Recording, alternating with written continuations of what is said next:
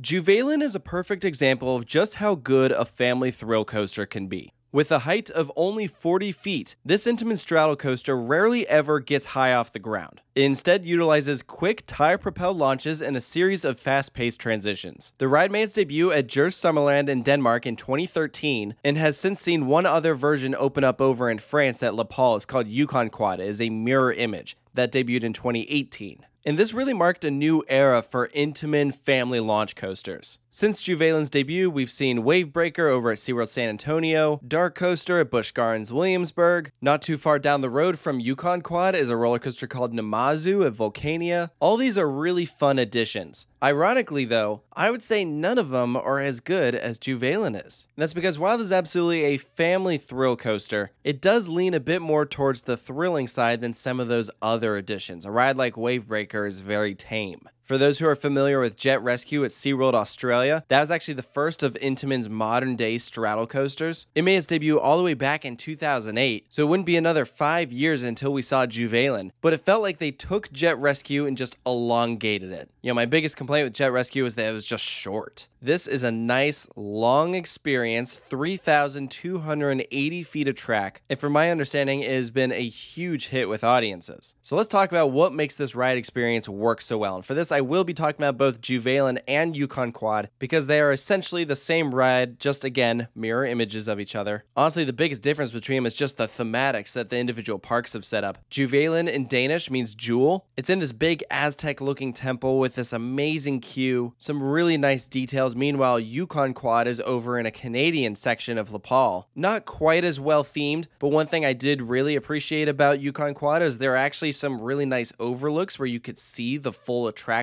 out in front of you. Juvelen is tucked behind a barrier where really the only part of the ride that you can actually see is the first launch. So in a way that makes it more of a surprise when you actually go to experience it. But for those of us who like taking photos, Yukon Quad definitely delivered on that end. Now when you go to board this vehicle, there are 9 cars per train with each row set up as 2 different ATVs. So you mount it like you would a four-wheeler. You can hold on to the handlebars out in front of you. You pull down your lap bar. It really does a nice job of mimicking that feeling you get of going over harsh terrain. The only difference is this is a nice and smooth experience. If you've gone four-wheeling, you know it can be a little bumpy. Now for both coasters, when you roll out of the station, you'll approach this indoor show scene. In the case of Juvelen, there are some large imposing statues on either side. For Yukon Quad, you're in this log cabin with a series of flashing lights, fog effects, and then boom, you take off. This layout features a max speed of about 56 miles per hour. I don't believe that top speed is reached here at this first launch. I think this is more about like 40 miles per hour. You'll see this coaster builds on itself. It has a great first like third of the ride, but really it's a warm-up. The middle section, surprisingly, is where this ride shines. There's a lot of rides out there that use tires to build momentum where it's just kind of underwhelming. And honestly, I'd even say that's the case for some of Intamin's other straddle coasters, such as Wavebreaker. But this ride has an awesome beginning. So let's walk through this POV, and for this I will be using Juvelen as the reference point because it was the original. From this launch, you bank sharply to the right-hand side. You're only a couple of feet off the ground, and then you'll gradually build up to your highest point. It's an airtime peak, which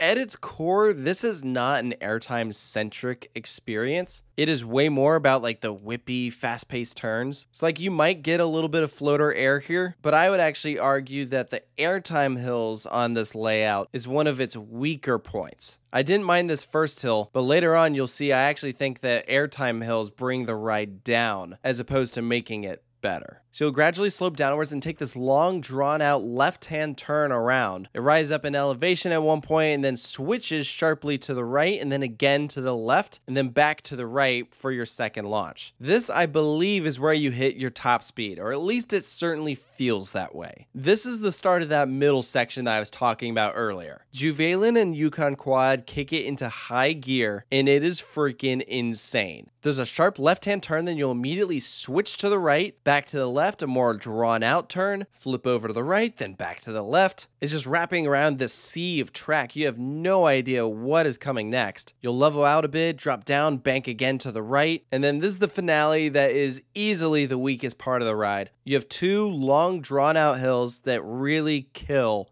all that speed. As far as I'm concerned, it is this ending that is keeping this ride from being considered perfect in my eyes. And actually, Intamin is aware of its weak spots, and they've come out with a Juvelen 2.0 redesign for any park that wants to pick one up. They replaced that ending with more of those maneuvers that they know they do best. They threw in a wave turn, some nice banked bunny hops, more quick transitions, and I think that it just absolutely rounds out the experience. I think any mid-sized park would benefit from a ride like Juvelen. And I love that we're starting to see more Intamin straddle coasters pop up. Those custom layouts are fun, but I'd definitely love to see a park one day invest in a new version of this ride because it really is so good. In my opinion, this is one of the most underrated layouts in Europe. The middle section of this ride frankly reminded me of Intimidator 305 or Maverick. The feeling of just riding on a quad right up against the ground makes it feel like you're going a lot faster than you actually are. Snapping from one side to the other is just so fun. It's not uncomfortable at all. I think kids are going to really enjoy this experience. Any park that's maybe tight on a budget, can't afford a custom design, has this flat section of ground, they want to put in something that'll draw in the crowds, I really do think this is their ride. So for Juvelen and Yukon Quad's final scores, I am giving it a 9 out of 10 for reasons I already stated. Just a little bit of a lackluster ending, but the first 2/3 are literally just like perfect. To me, it shows the full potential of what a straddle coaster can be. So if you got off Wavebreaker and you were underwhelmed and you think that that's what all Intamin straddle coasters are like, don't worry, they're not. But as of right now, if you want to experience them, you got to head down to southern France or northern Denmark and go check them out. So let me know down in the comments below if you've had the opportunity to experience Juvelen at Djurs Sommerland or Yukon Quad at Lapal, if you agree with the points that I brought up, and of course stay tuned for more reviews here at Coaster Studios, and I'll see you next time.